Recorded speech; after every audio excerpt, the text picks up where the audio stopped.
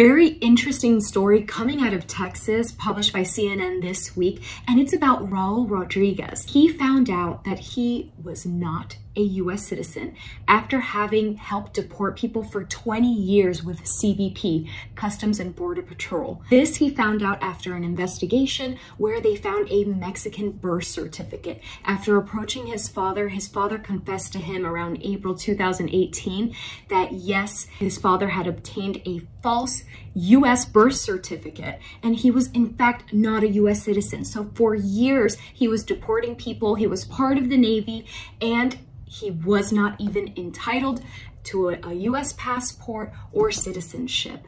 This has been a very interesting case. He is now fighting to stay in the United States and win a cancellation of removal case. And in fact, even his wife works for USCIS. So what do you think? Should he be deported or should he be allowed to stay?